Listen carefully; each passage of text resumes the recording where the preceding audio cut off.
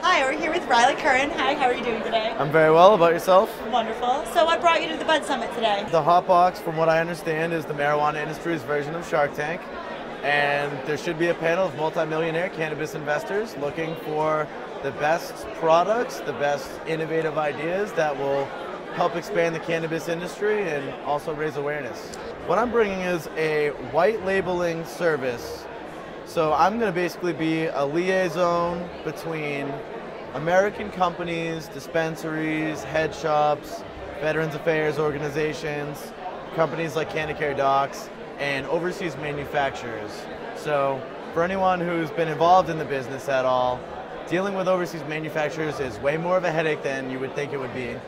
And it's very easy to get ripped off. It's very easy to get faulty products. It's very difficult to get any customer service. So what I'd like to do, since I have established relationships with some manufacturers overseas, some good ones, and I know how to kind of navigate those waters a little bit, I want to act as a middleman for very busy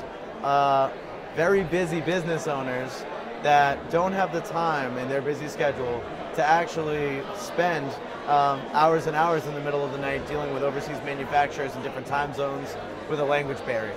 So that's what I do. What inspired this? Well, it kind of happened all by accident. Dr. John Whitman of Canna Docs actually found out that a friend of mine was selling CO2 vaporizers and got wind of that and asked me to get a quote for him for 1,000 vapor kits. And they said that they wanted logos on it. They said they wanted it quality. And instead of going to my friend, I saw that as an opportunity for easy money, or so I thought. Turns out it was very difficult. I spent a lot of nights without sleep. I spent a lot of money getting nowhere, getting ripped off. And I was ready to give up until I realized that there was some money to be made offering this service for companies like Canna that didn't have the time to deal with this internally. And that's why they asked other people to deal with it for them. It's a huge headache.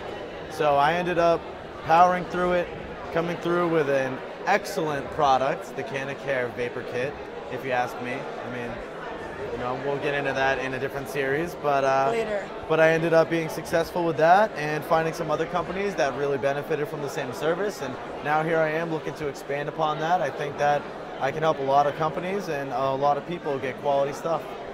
So have you experienced many challenges throughout all this? Oh yeah. No I sleeping? lost a lot of beauty sleep, I Yeah. gotta say. I was banging my head metaphorically and literally on a wall over and over, so literal and metaphorical headaches throughout the whole thing. Like I said, monetarily speaking, it cost a lot. I spent a few hundreds of dollars, you know, a few weeks' paychecks actually just getting totally ripped off or getting products that I couldn't even bring to Canna Docs, you know, without shame. So I didn't. I threw it all away. So yeah, Quality control is important. Oh, absolutely. Especially when you're dealing with medical patients. I mean, this is a medicinal industry first, you know, and especially for Canna Docs, they want to ensure that all their patients are taken care of and that they're getting the best, most quality products, because not everything from, you know, overseas, from China, from India, whatever, is healthy or safe or manufactured in an ethical manner. So there's a lot of stuff to filter out to make sure that you're getting the price point, you're getting the quality, and you're providing your customers with the products and services that they really need.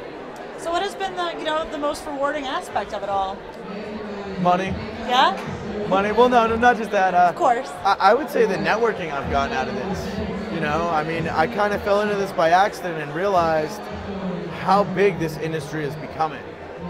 Like, I knew it was going to be big, I knew it was going to expand, but I didn't know how big and how quickly it was going to expand. And I didn't realize how much room for growth there are. There's a lot of paralleling industries that are developing and budding, pun intended, nice, with the cannabis industry. So there's a lot of room for me to get into other business ventures, and even just from meeting people at expos like this. I've gotten a few job offers to work for different companies here and there, just by meeting friendly people that see that you're an ambitious, young, handsome man. So I have a good sense of humor. You're too. hilarious. I love this guy. I'm also very humble. Yes, very humble. Well, Riley, thank you so much for joining us. We appreciate all that you do.